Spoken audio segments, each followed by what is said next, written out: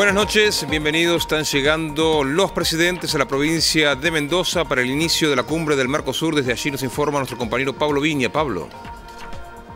Así es, Alejandro, como adelantabas, acaba de arribar al aeropuerto internacional de la provincia de Mendoza el presidente de Bolivia, Evo Morales. Es otro de los mandatarios que va a participar en esta Cumbre del Mercosur que se inicia mañana con el plenario general de jefes de Estado y las deliberaciones de las diferentes cuestiones que hacen claro a la agenda de trabajo. 6 menos cuarto de la tarde, compartíamos esas imágenes, arribó a este hotel la presidenta Cristina Fernández, fue la primera, claro, mandataria en llegar a esta provincia de Mendoza. Luego, hace minutos, arribó el presidente de Bolivia, Evo Morales, y luego del presidente de Bolivia llegará a la provincia de Mendoza el presidente José Mujica, el presidente del Uruguay, y el resto de los mandatarios, por supuesto. Habrá una cena en agasajo en honor a los mandatarios y mañana, claro, el día clave en esta cumbre del Mercosur, la reunión plenaria de jefes de Estado. Pero casi en forma paralela a esta reunión del Mercosur se llevó a cabo la reunión social, este encuentro social del Mercosur,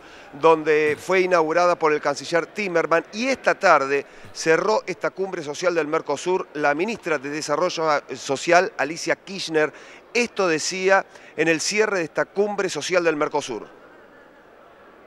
A todos los compañeros, a las distintas banderas que no quiero nombrarlas porque me voy a olvidar de alguna y porque en realidad la bandera que nos une es la celeste y blanca y las banderas de nuestros hermanos países que hoy están acá.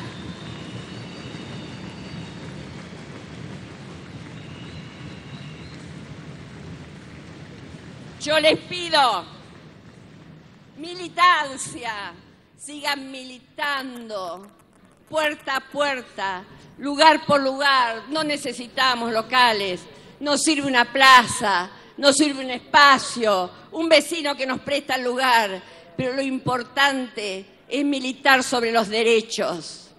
Lo importante es trabajar los argumentos que son necesarios para fortalecer nuestra democracia. Porque tenemos que escribir definitivamente una etapa emancipadora de fortalecimiento de la democracia que no se disfrace más de nada.